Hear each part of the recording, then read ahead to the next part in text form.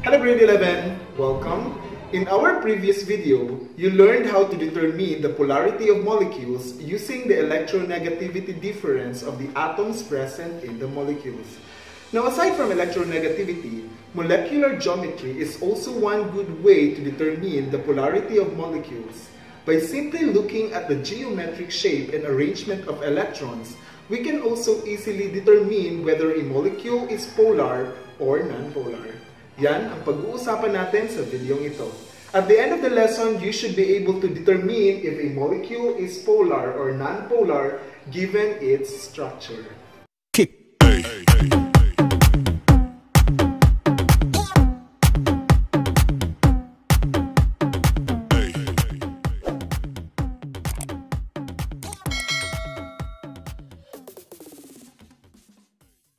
Molecular geometry pertains to the three-dimensional arrangement of atoms in a molecule.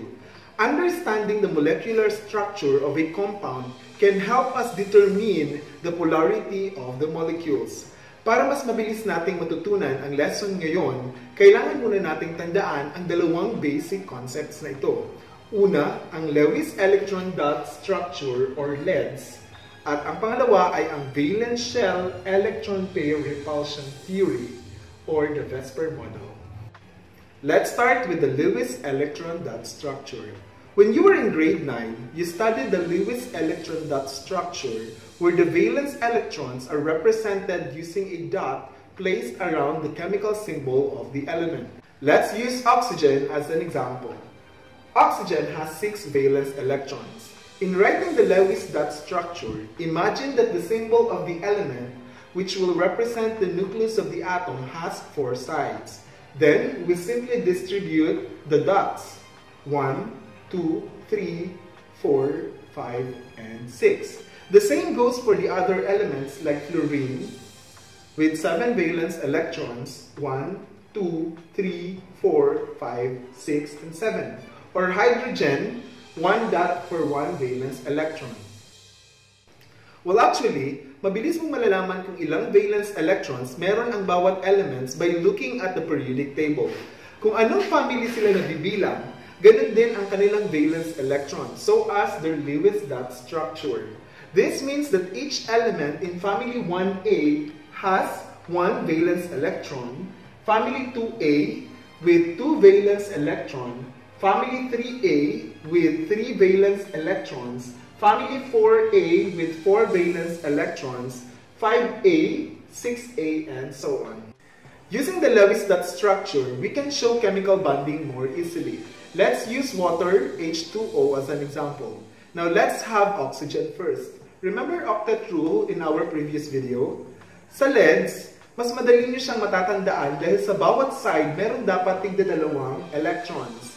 Ang electron na meron ng kapartner, we call this the lone pair. Sila yung taong masasaya na sa kanilang love life. And yung single, we call it the bonding electrons. Sila yung nakikibond para magkaroon ng kapair. Ngayon, alin ka dyan? Char. So for water molecule, we simply draw a line connecting the bonding electrons of oxygen and hydrogen to show the chemical bond. We call this the bond pairs. May partner na sila. In the Lewis structure of water molecule, it shows that oxygen as the central atom has 2 lone pairs while hydrogen bonded to it has none. Oxygen and hydrogen are bonded through single bond which count as 2 bond pairs. Another example is ammonia. Nitrogen has 5 valence electron.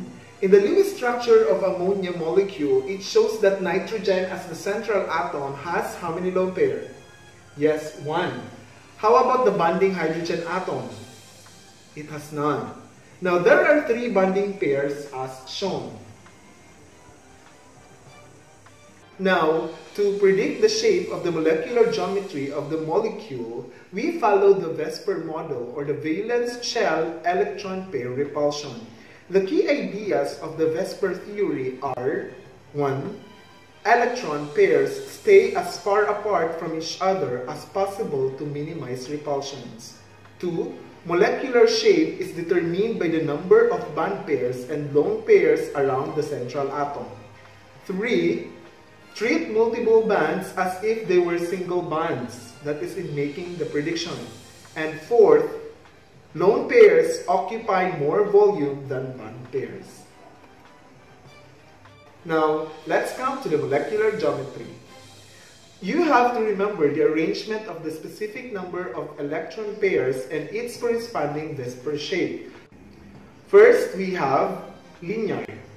If there are two electron pairs bonded to the central atom and the central atom has no lone pair, the arrangement of electron pairs form a linear shape, that is 180 degrees.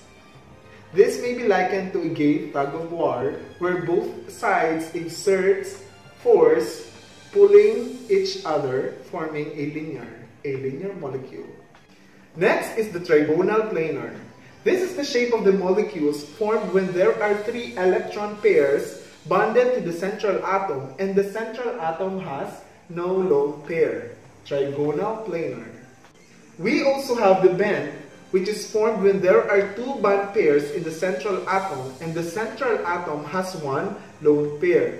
The geometric shape formed is called bent. Next is the tetrahedral. If there are four electron pairs bonded to the central atom and the central atom has no lone pair, the geometric shape is called tetrahedral. We also have trigonal pyramidal with three bond pair and one lone pair. This is trigonal pyramidal. Next is also called bent, but compared to the first one, it has two bond pairs and two lone pairs. This is bent. Next is trigonal bipyramidal with 5 bond pairs and no lone pair in the central atom. And last is the octahedral with 6 bond pairs and no lone pair in the central atom. Now, how do we predict the shape of the molecules given the Lewis dot structure? Let's have again water as an example. So this is the Lewis structure of H2O, water. Now, count the number of electron pairs around the central atom. There are 4 electron pairs around the central atom, 2 lone pairs, and 2 bond pairs. Next, determine the molecular geometry of the molecule. As we have discussed earlier, considering the number of electron pairs, 2 bond pairs, and 2 lone pairs, the water molecule is bent. And that is how water molecule looks like. Whew, that's so much for a basic concept, I know. Now let's discuss how to determine polarity using the structure of the molecules. If you can recall in our previous video, a molecule is nonpolar if the shape of the molecule is symmetrical. This is due to the equal sharing of electrons, hence no dipole moment is produced. Thus, the valence electrons are shared equally on both sides of an atom. Example, oxygen gas, fluorine gas, chlorine gas, and other diatomic molecules containing atoms of the same element. The central atom does not have lone pairs, as you can see. All its electrons were equally shared to another atom of the same element.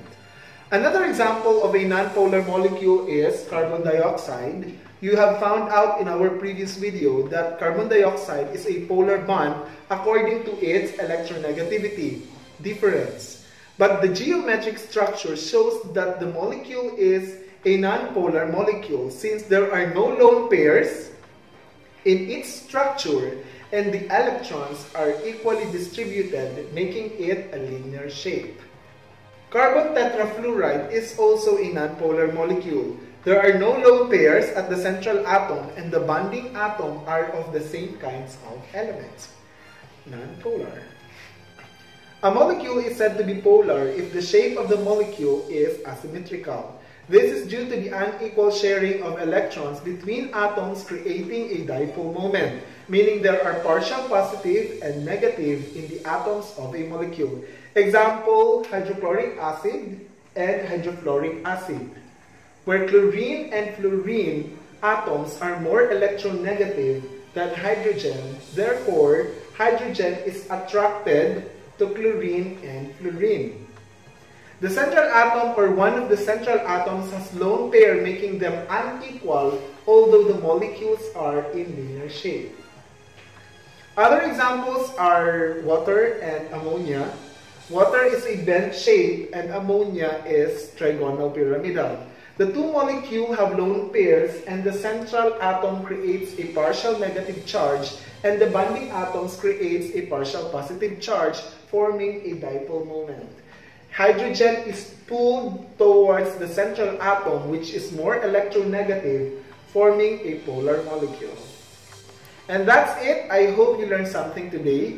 Now it's your turn. Do the activities in your learning activity sheet. I'm expecting a perfect score.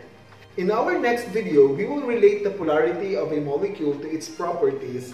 We will discuss how molecular geometry affects the physical and chemical properties of molecules and their reactivity towards other molecules. That's all for today. Thank you for watching.